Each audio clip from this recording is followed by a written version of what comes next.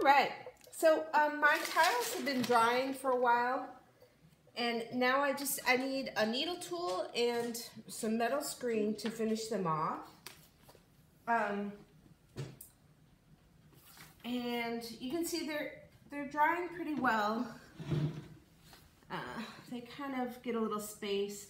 You should be able to pop off of the board pretty soon. You don't want them to like dry too attached to the board. Ooh, these are a little, but here we go. This one's coming off. So you want to make sure that they have room to like pop off. There you go. I'm going to flip mine over and rebuild them this way so that as I pop them off, I'm making sure they lay flat in the opposite direction. Uh-oh. So like that. And then I'm going to sand the edges and just label them, right, with the same marks that are on my template. And then I'm going to bevel the edges so that there's no sharp edges after it's fired. Okay, hi you guys. The rare visitor today. I'm making a video. So I'm just flipping this over and making sure that they're laying flat again. They're still at leather hard, so that's good. Again, popping them off, and laying them flat. Then I'm gonna label them real quick. You guys are fine, you can talk. It's just school. This is really tricky. You don't want to break them, popping them off. Look at that. Oops, this one, there's one in between. Okay, I'm going to keep doing this. I'm going to take a break. I'll come back and show you the last steps. Once I've got this all released and flipped over and kind of laid flat, then I'll come back and show you how I label it and finish the edges. Okay? Okay, I had a little interruption there, but I'm back at it. So I have my tile project under here, and I broke one of the pieces. Such a bummer.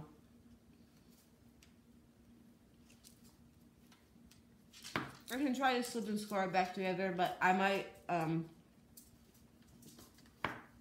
just remake it. It's a little hard to remake it and have it fit perfectly, but I can use this piece as my template. So that might be what it does. Now I'm gonna refine the edges and label them. So I have to have my map out.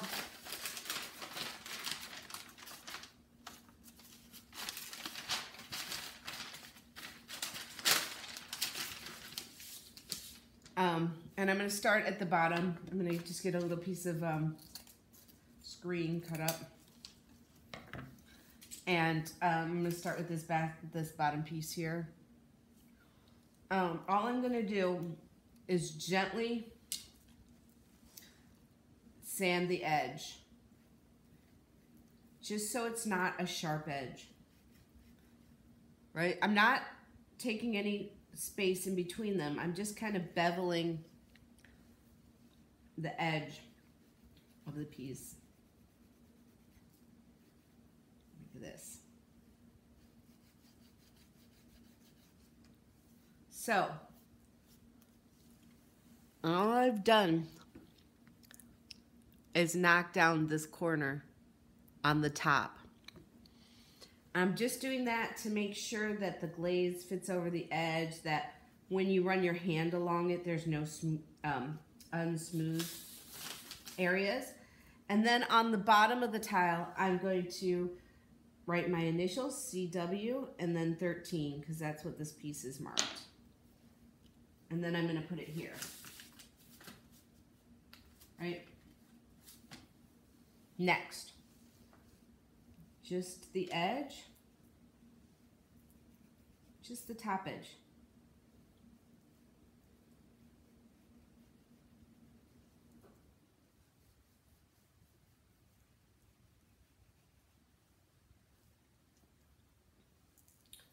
And then this piece is CW 12. Okay.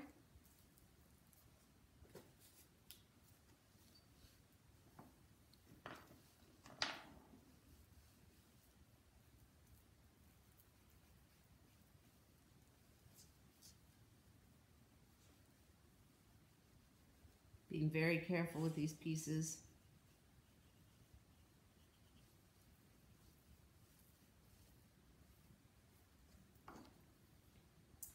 CW11.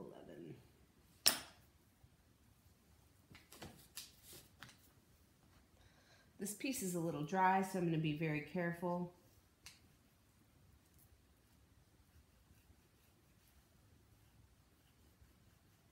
Closer to bone dry. I should have done it last night, but when I got interrupted, I had to stop. So,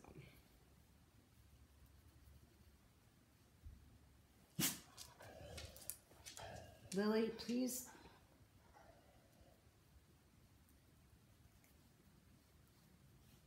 Just that edge. Oops, label this CW11.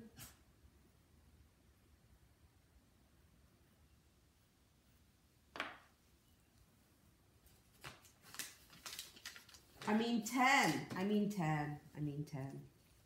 Oops. It's really easy to mismark. There's a lot of shrinkage that happens, and you can see that, right? Do this one, CW5.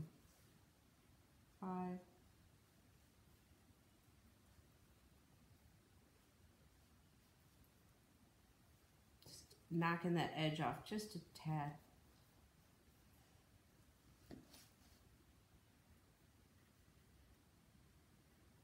And you're labeling it on the back, right? Making sure everything looks good from the top once you put it together.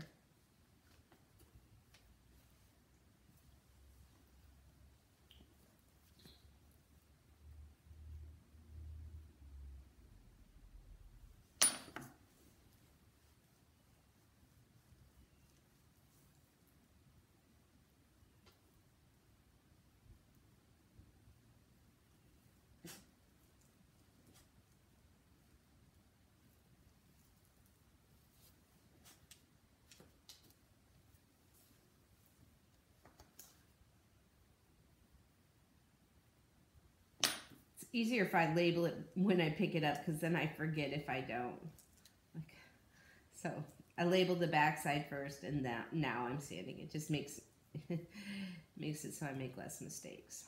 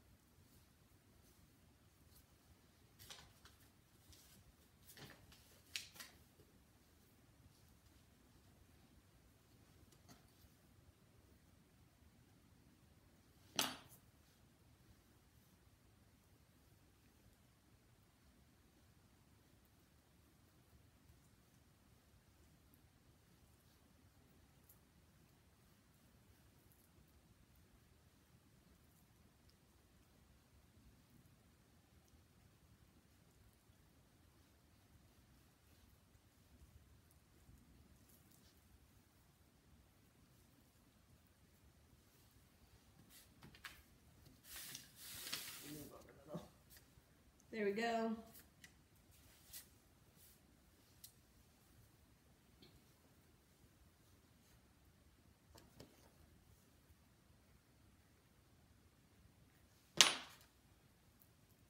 Edge, almost done. Fast forward this. You get the point. But after this, I'm just going to put it back together, weight it down, and allow it to dry. Continue to dry until it's a little bit, it's really close to bone dry, and then I will what's this one's number? CW7. When it's really close to bone dry, I'll start painting or glazing the surface.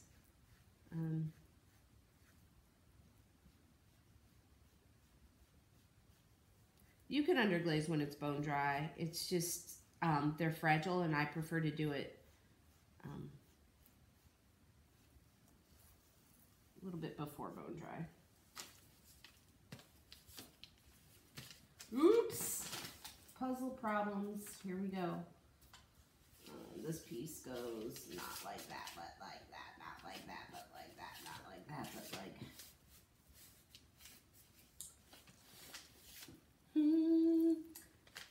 How did you go? You can probably see it, but I don't.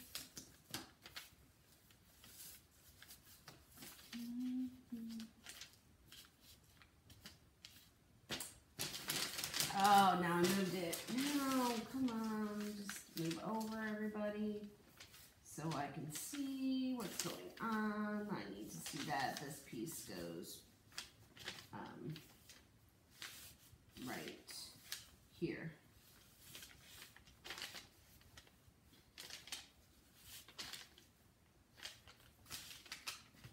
This piece goes here. This piece goes here. This piece goes here.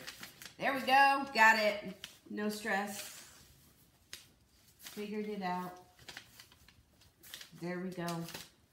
All right. This is CW14.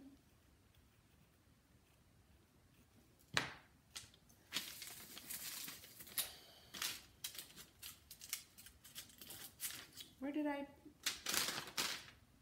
Stuck to me.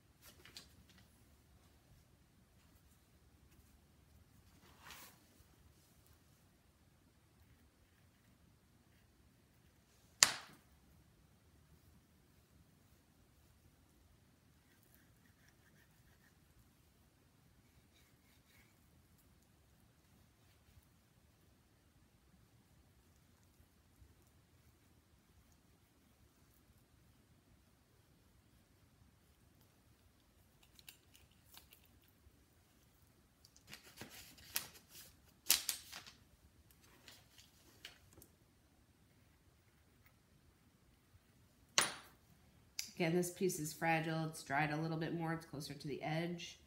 So I'm going to be real gentle with it.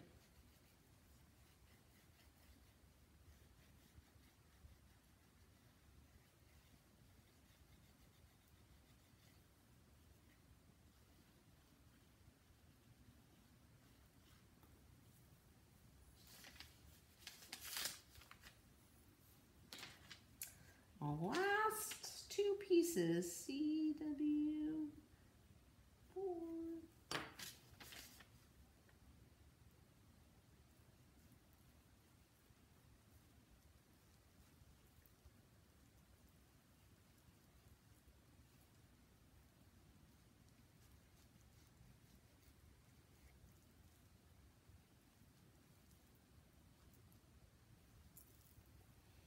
Okay, now I'm gonna use this piece for a template, but I am, it has shrunk, so I need to make it a little bit bigger than this.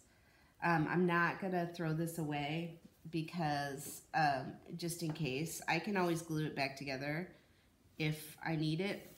But I'm gonna set this piece aside that broke, and I'm going to use it as a template to remake one. This one I'm gonna make sure it's weighted as I dry, and then I'll start glazing it. Okay, super fun. All right, this is where you should be, ready for glaze.